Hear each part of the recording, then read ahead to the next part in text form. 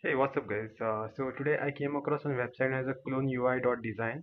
So over here you just have to tell them what kind of UI you are looking for, and it will give you the UI. Okay, so I have typed the prompt as a UI for the chat application, and it has given me this UI for the chat application. You can download the SVG, or you can even check out the code over here, and you can use this code in your application. This will really simplify your development process.